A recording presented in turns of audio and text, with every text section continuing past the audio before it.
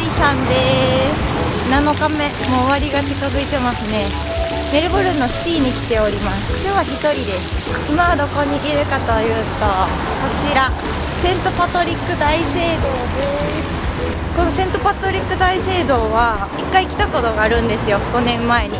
で、中がすごい綺麗かったので、もう1回来てみました。教会の中なので静かにしてます。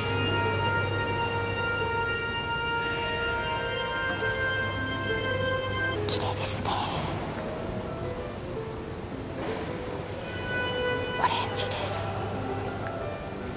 まだ朝の午前中なんですけど、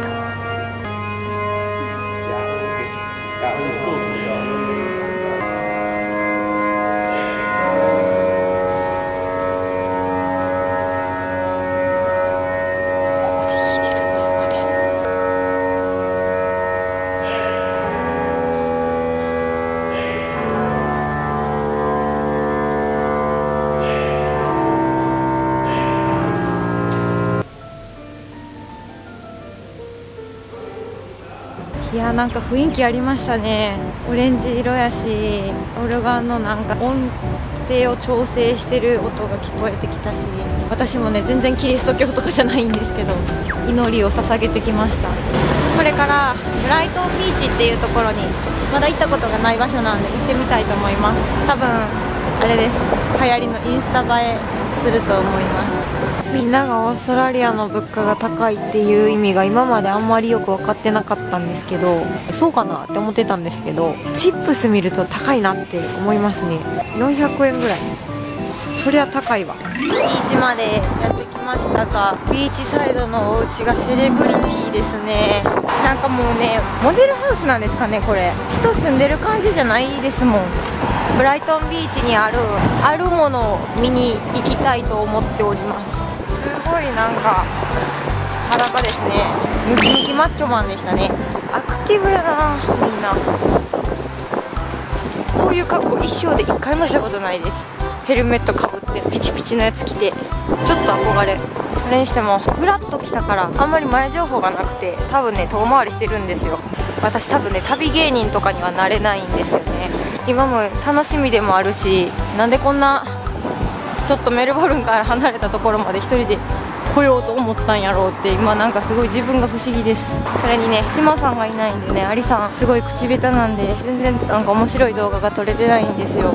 一人で喋るとか、一人じゃなくても誰かといっても、私はちょっと面白みがない人間なんです。生活感がない理由をね、思い出しました。昔シドニーに来た時に、オーストラリアでは景観美観を大切にしてるから、洗濯物を表に干さないって聞きました。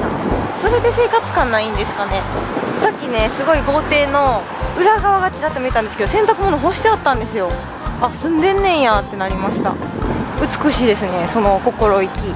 日本じゃバンバン、香港じゃバンバン、上海じゃバンバン洗濯物丸出しですよ。シルバニアファミリーみたいやな、あのうち。赤い屋根の大きな家、想像もできひんような生活をしてるんやろうな。はい、こちらです。着きましたね、多分。はい、降りてきましたよ。私が楽しみにしてたものがね、もうすぐ見えてくると思うんですよね。これです。はーんってなるでしょう。この赤い小屋、はーんってなるでしょう。これって、見てください。みんな見に来てるじゃないですか。いっぱい並んでるんですよ。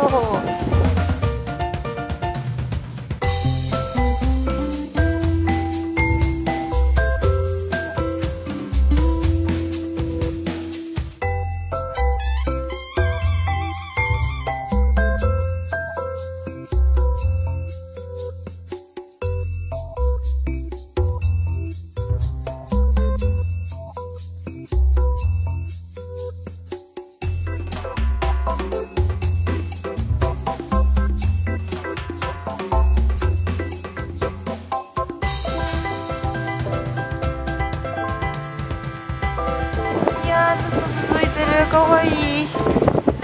これを見れたらもう私は満足です。帰ります。シティに。お疲れ様でした。